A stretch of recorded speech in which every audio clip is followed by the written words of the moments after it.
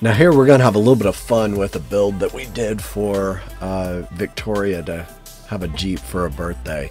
So I went ahead and had to do a little bit of cleaning up around the shop.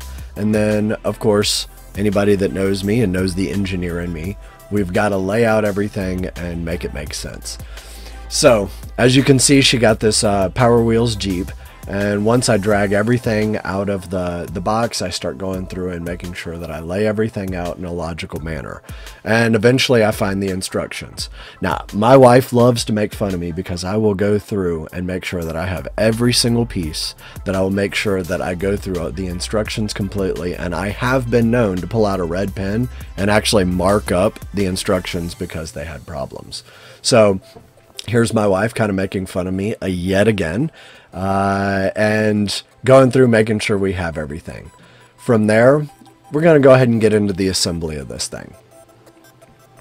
Now, this isn't a step-by-step assembly, how to do anything like that.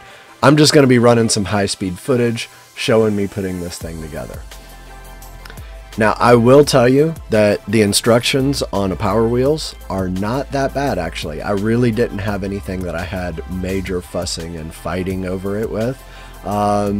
But there was a few things that could have been just a little bit better. So once we went through, we figured all the pieces out for this. I started putting everything together. And if you can tell, I started off with just a regular screwdriver and some manual tools. I'm getting a little too old for that, and I own stuff, so why not use it? So you'll see here that it's time to go ahead and break out the power tools to make some stuff go a little bit faster here soon.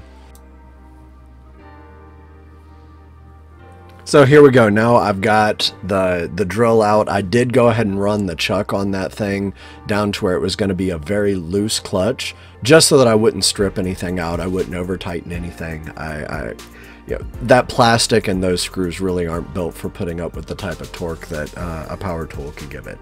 But we go ahead and we slam this thing together, flip it over this way and that way, put all the... This point right here is the part that every parent hates in putting together anything for the kids, and that's the stickers. So we start getting this whole thing together, and the stickers are just a pain in the butt. And I don't know why we don't go ahead and put those stickers on ahead of time. I don't know why we don't just leave the stickers off, but it is what it is, right?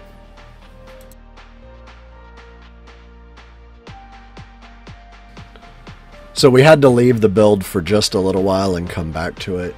You know, had other things that we had to do.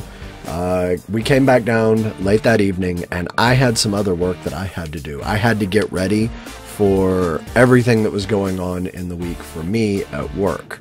I actually had a little bit of a show that I had to put together. So in the end, my wife ended up having to do the most frustrating part, which is those stickers. And if you see over there on the top left, there's a camera tree and some other stuff. I'm sitting over there working while she's diligently trying to figure out all this sticker stuff. Again, it's a royal pain. None of us like doing it, but we kind of have to do it. So she's almost done at this point. She's flipping it this way and that way, getting all the stickers on, and then she's got to go ahead and get a couple of shots of that thing and call it done.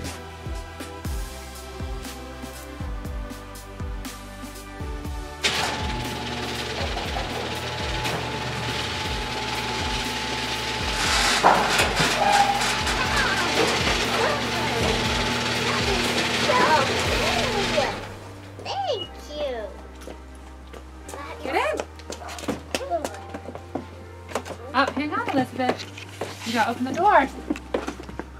Get in. Step in. Sit down. Close your doors. Sit down. No, get up. Up. There's your seat. Thank you. Remember, no one gets left behind. Leave that alone. All right, put your foot on the pedal and you can drive.